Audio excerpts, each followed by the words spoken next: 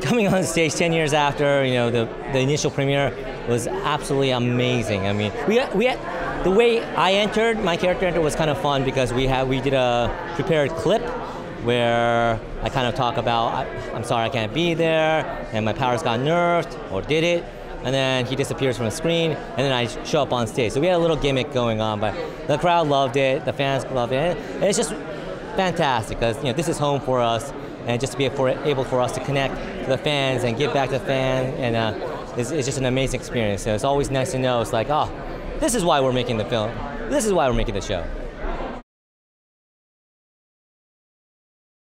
Oh, getting the crowd behind the show is so important because that's what created us in the first place. When we debuted the pilot at Comic-Con 10 years ago, that's what changed everything. The fans got behind it, the word of mouth, especially in this day and age with all the digital media and the social networking, word of mouth means a lot. So if we don't make something that's quality and that's something that the fans can get behind, it'll never be a success. So it is really important, especially with network shows.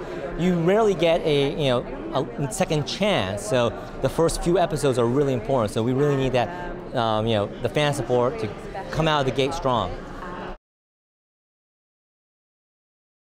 What they can expect from Heroes Reborn is the same stuff you loved in Heroes. It's all drama about the character, some superpowers, some heroes, some villains, and a lot of fun. There are going to be some old favorites, and there's going to be a lot of new favorites as well. So a lot to look forward to.